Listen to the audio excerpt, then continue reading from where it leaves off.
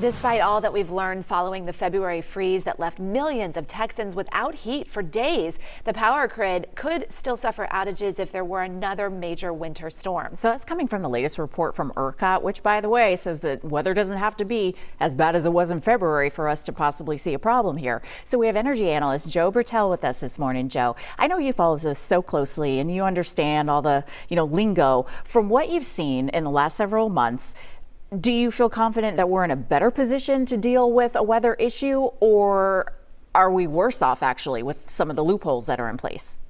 We're certainly not better off. I mean, look, good morning. Always great to be with you guys. So, here's what FERC said, the Federal Energy Regulatory Commission. They basically came back to the state of Texas and said, hey guys, you still haven't fixed the problem.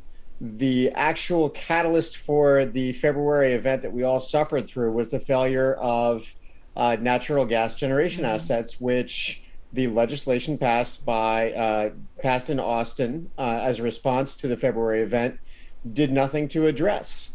Further, while the legislature did require some generation assets to winterize, they didn't really put a timeline on it. And so, long story short, lingo aside, what essentially happened is we had a failure of the mechanism that actually generates and delivers the electricity.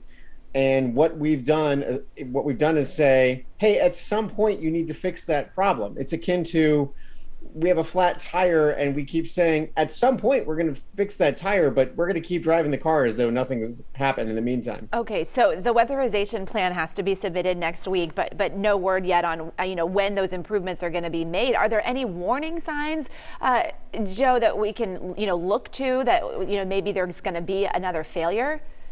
Yeah, and in fact, Lena, it's very interesting. There's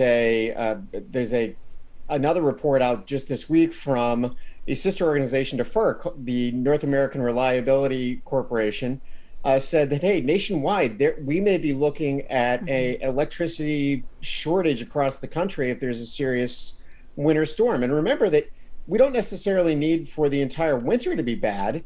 It may be that there is just one cold snap, the way we had this past February.